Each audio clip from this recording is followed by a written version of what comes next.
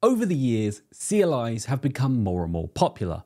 When you look at big players in the space, such as Vercel, GitHub, Netlify, PlanetScale, all of those offer some sort of CLI that allows you to interact with part of their services. But how does CLI auth actually work? How do you know which user is at their terminal trying to log in? And how do you connect that to your authentication providers such as Clerk or NextAuth or any of the other providers in the space? So let's look at some diagrams and talk about how API auth works. Then I'll show you a demo of it working, and then we can talk about the code behind of how that actually works from A to B. So here we have a diagram talking about how the CLI process works and how auth kind of works in that space. So what happens is a user will spin the CLI either using a command such as npx vercel login, or they'll install the CLI first and then they'll use the command vercel login for an example. This opens up a port on a local host. It will be a port that is available at the time, and then it will open a website to a specific URL. In this example, we're using app/auth/CLI. Now that could be jamesperkins/app/auth/CLI or your app/app/auth/CLI. At this point, this is where web app auth happens. So the user either has the login or is already logged in with a valid session. They then confirm a code that is provided through the terminal to the application. Now this happens in this specific URL. It will be params that are added to the URL. The user then confirms the code, and then you mint a new key or token. So that could be anything in the space. So whether you are minting a API key or you're minting a token, that key is then, or token is then sent back to this page. And this page is essentially just waiting for this to happen. Once that happens, it redirects the user back to localhost and then gives the key to the CLI, which is then written to the machine. And at the same time, when this redirect happens, where it sends the key back, it will then send them to a success page that just says something like, your CLI has been successfully authenticated. You can close this window. Or if they do happen to cancel at any point, this redirect will happen and it will be just a cancellation page, and they can close and restart the CLI process. So this is how it kind of works at a high level, just to give you an idea. So let's just run through this again. They listen on this port, they open to a page, they do some sort of authentication with an auth provider. The user confirms the code on the screen, you mint a new key, you send that back, it gets written to the machine somewhere. And then at that point, the key exists, and then they can send it with every request via your CLI, and then your API or whatever you're using to interact with will be looking for a specific header, and that header can then be used to interact with a service or approve that service or whatever it might be. But how does that actually work in a real kind of world situation? Like, how does that go from A to B? So let's look at how that works in a demo, and then I'll talk about the demo code itself as well. So here I am at a terminal, and we're going to use npx @unkey CLI demo login, and we're going to hit that. And then you'll see that this page is now opened where I need to sign into my authentication provider. And if we head back to the terminal as well, you'll see here's a confirmation code. And if something goes wrong, you can actually copy and paste this into your URL, just in case it doesn't open correctly, etc. So now I need to authenticate. So let's go ahead and go to Google and let me sign in. And now we're seeing this confirmation code here. It says, does this code here match the one in our terminal? So if I go and look and say, yes, this looks the same, I can click confirm code here, and you'll see login successful. You can now return to your CLI. Now, if I go back to the here into my terminal, you can see that this has happened. Then from our actual home directory, if we do ls-a to see all of our hidden fields, and now I have this .unkey here, which is attached to the user of Clerk. So basically my login is now attached to this API key in unkey, and now those two things are connected. So now I know exactly who is doing what with an API key. So how does this code actually work behind the scenes? What is being done here? So there's two pieces. First, there's a web application, and there's also the CLI. So let's look at the example code, which will be available in GitHub that you can look at yourself. Let's look at that and see what it looks like. So here we are in the code itself. There's just a few things that you need to know. There is a source directory here, which holds the actual CLI. And then there's this web app that holds the web app application. Now this would obviously be your web app in general. The CLI in this example is obviously just a node server.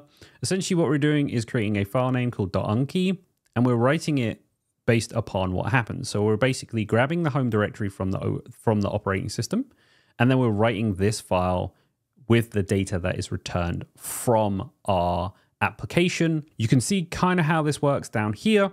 So what we're doing is we have program.name, which is just obviously the description, and then we have program.command login, which is the login service, and that is essentially a description, obviously, is to authenticate with our CLI. So the first thing we actually do is create a server, and then we have the port that's associated with said server. So we have an auth promise here, and this auth promise essentially does what we're waiting for, which contains the API key from our web application. So what it's doing here is looking for two things. First, it does this GET request, and this GET request either looks for a canceled state, and if it doesn't have a canceled state, we know that the user didn't cancel and it's been successful.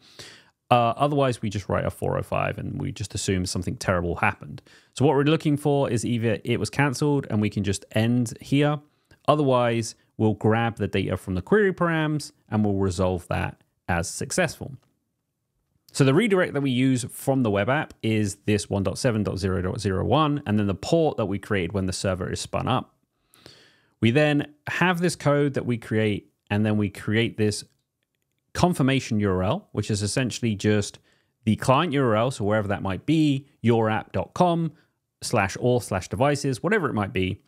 And then we add in the code and the redirect to this. So the redirect is obviously this redirect here, and then the code is what's spun up from here. We then export that out so that the user knows what they should be confirming. And then if something does go wrong and it doesn't open, you can also just use this and copy and paste it to your URL. We then just essentially start the spinner in the process, and then we use that auth promise that we talked about up here, and we just essentially wait for that auth promise to resolve. And then we write this config auth data based upon what is returned from this auth data.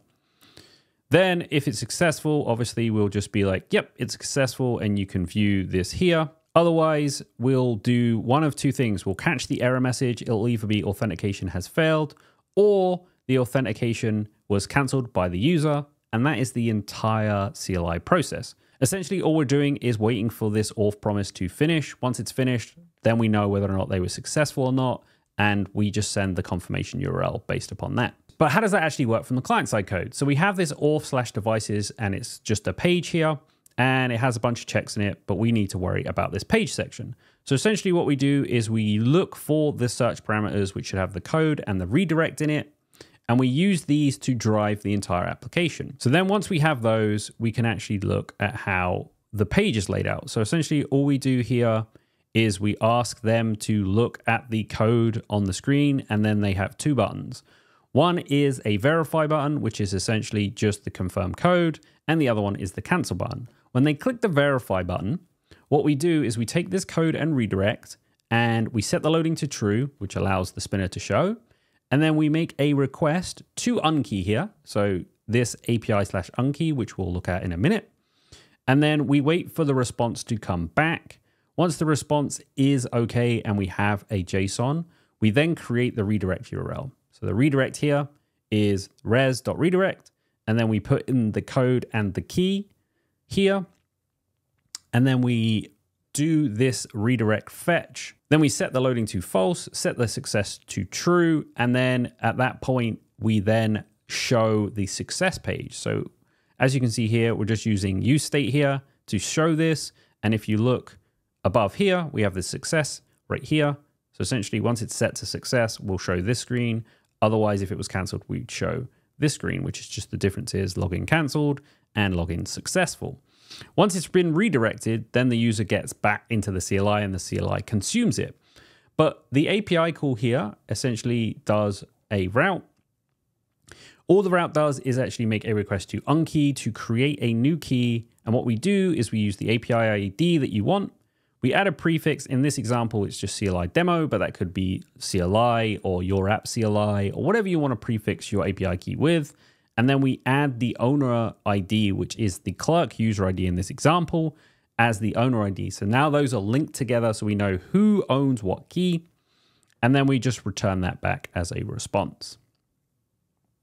Now, of course, if they were to cancel it, we would just cancel it and we would just do a response here. And we just essentially just set the body to cancel is true. So that's how CLI auth works. And there was a demo using Unkey as an example to power your CLI products.